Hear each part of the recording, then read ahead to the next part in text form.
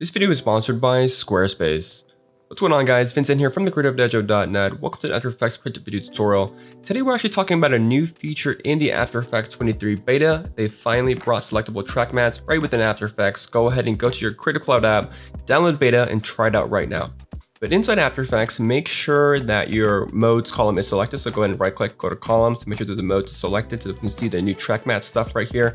And in the past, the track mat drop downs included stuff like alpha mat, luma mat, alpha mat inverted, so on and so forth.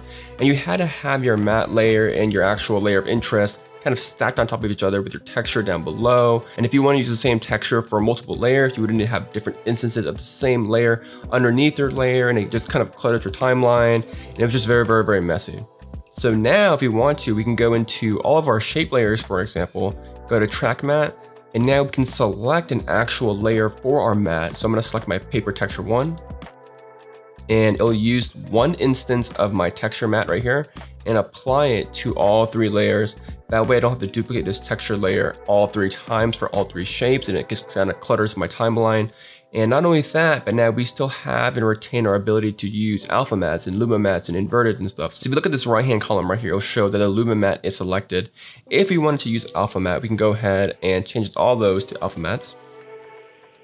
And we can also invert it as well. So not very helpful in this demonstration, but I'll show you again in a different example.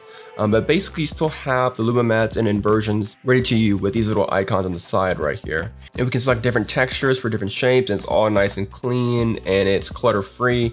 And this is a great, fantastic feature because I know that it took a lot of work and a lot of overhauling of the After Effects code and how it works and how it renders in order to make this possible. So this is a very welcome feature. Another example, I have a mat layer right here. We can go ahead and change all these mats to that mat rectangle. So right now it's looking a little bit funny because it's using a luma mat right now, but we want to use an alpha mat. So we can go ahead and change all that stuff there.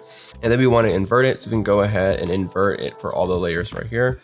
And so we have something like this. Pretty cool. And again, you can always disable it from an individual basis, so you can map things out and do inverted for one layer and map for this other layer. Another thing you can do is also enable effects, for example. So we can go into the mat and we can apply, for example, a Venetian blinds under transitions. And then we can go ahead and increase the completion and change it to maybe like 45 degrees, for example, and change the width. You get a nice little texture like this. And we can play around with the different mats and create different looks, and you can play around with alpha mats and luma mats, and you kind of get the idea. But it's a pretty cool way to kind of play around with mats and kind of keep things tidy. Don't forget that effects are rendered before the mat effect applies, but if you use layer styles, that will apply after the matting effect applies. Something to keep in mind. And also, if you're going to save to an older version of After Effects, make sure that you go ahead and use the file, save as, and select an older version of After Effects, and that will automatically, I believe, duplicate your textures and put it right below your shape layers automatically. Now, if you're opening an older project file to this new version of After Effects, it's not going to automatically clean up your timeline and use one instance. That would be very destructive and dangerous. So just keep that in mind as you go forward. Now, one thing I wish they did, and I saw this a lot in the feedback as well, is that, let's say you're using a paper texture for all these shapes, for example, and you also want to combine that with our mat little rectangle right here. And you can't really do that because every single layer already has a mat selected. But what would be cool in future updates in the future version of After Effects is the ability to combine or select multiple track mat layers right from the drop down. So we can select our paper texture 1 and select our mat shape layer as well, and kind of combine mats together and mix and match. That way you can keep things very clean, but have the robust controls of selecting multiple mats in After Effects. So before I go, I want to give a quick thanks to our sponsors over at Squarespace for sponsoring today's video.